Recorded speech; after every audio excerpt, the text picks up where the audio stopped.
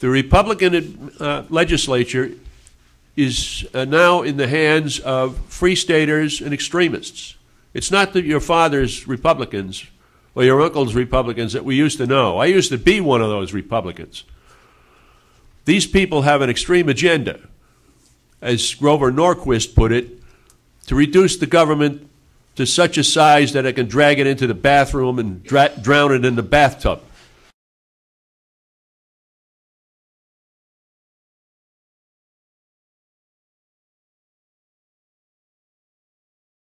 If you want the state to prosper, you're going to have to finance education.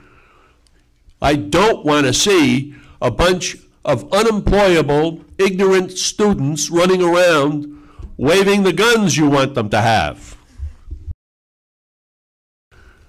Then they went to Concord, and what do we get? We got guns in the State House.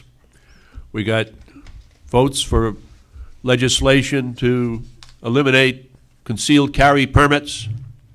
We got legislation to allow carrying loaded long guns, shotguns, rifles, crossbows in automobiles. We got legislation to avoid federal regulation on anything produced in New Hampshire in the way of firearms. We get cuts in education. We get cuts in public works. You want business to come here, and the first thing they see is the lights are out on the bridges at night.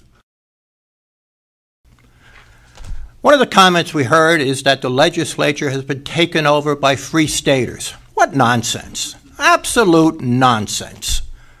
The only thing the legislature has been taken over by is people who I like to think went down there and exhibited some common sense, rolled back some fees that never should have been increased, and have brought fiscal sanity back to our state. I hope the majority of voters in Wolfboro agree with that. I hope they send me and Chris and Jeb back, because that's what we need there. We need common sense. On the social issue, we're not right-wing zealots at all. Not true. So again, I ask for your support and I ask for your vote. And again, I appreciate you listening to my little tirade here at the end. Thank you.